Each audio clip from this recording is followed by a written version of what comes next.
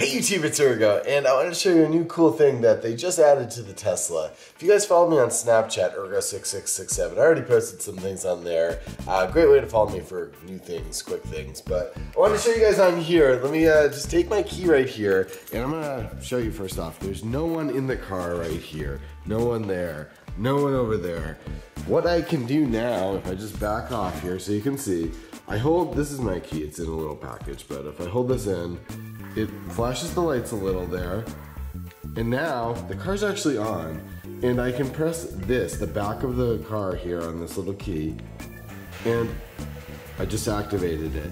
Look at this, it's backing up by itself. Again, go into the car, it's opening up my garage door automatically. No one's there. And it's gonna back out of my garage here for me. It's the world's biggest RC car, basically. Look at this. This is incredible here. Look at this. This is so cool. So what this is really for is if you have a really narrow garage, or eventually, I don't know, it might even work now. I haven't tried this yet. But if you're in a parking lot where it's a really tight spot, you could potentially use this there also. But look, the car parked out or came out of the garage. It just stopped right there automatically. And oh, now it's closing my garage door. So basically what this is for is so you can summon your car to you. If you're in a garage, you know, that's really tight, you can just have the car pull itself out and then basically just get right back in the car. So I'm gonna tell it to go back in also. I can do it the same way basically. So if I was, you know, just I come up, park the car right there, get out, and then I just hold this in. Makes the lights flash again. There you go, now it's on. And I just hold the front of the car so it goes forward. I just press it once, turn the car on, it's going forward a little. Oh look, the garage door's closed. Oh, let's open up the garage door. I'm not pressing anything else, by the way, guys. It's just doing this. And then yeah, it sort of turns the steering wheel a little bit.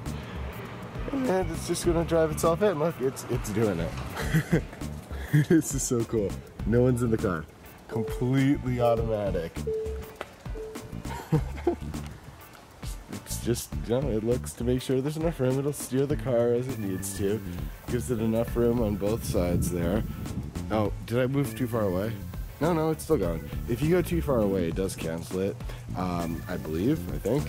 What this is, again, for right now, it's sort of in ultimate beta.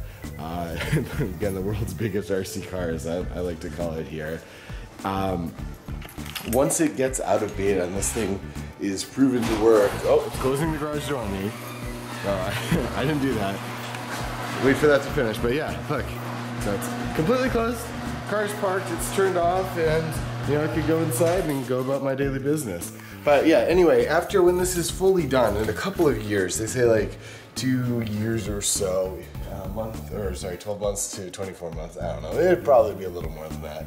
But anyway, these things will be able to, from your phone, you'll be able to call it, and it could, you know, drive across the country to go get you, which is the ultimate or the extreme case. But something I think it would be really useful for is, you know, you drive to the airport, or use autopilot and drive to the airport, you get out of the car, you tell it to go home to your garage, it drives home, it waits there, and then when you get back from the airport, well, you know, you fly back in, you go on your phone when you land, you say, hey, car, come get me. It drives over to the airport, picks you up, and you just go home.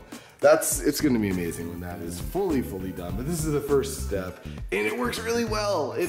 I honestly, you know, they released this while I was on vacation. I just got it installed last night and just started playing around with it this morning, and I was just, I don't know, I'm just overly impressed. You know, it's not all that useful for me at the moment here since, you know, I can back out of my garage, but I can definitely see this being useful to get in and out of tight parking spots. I mean, that's something that's always an issue with any car, and I think this could definitely help with that. And, you know, once summon is what they call it, once that's sort of perfected and released fully, it's gonna just be amazing. Anyway, guys, thanks for watching. Thanks for commenting, liking, and subscribing. I'll see you guys again real soon. Take care.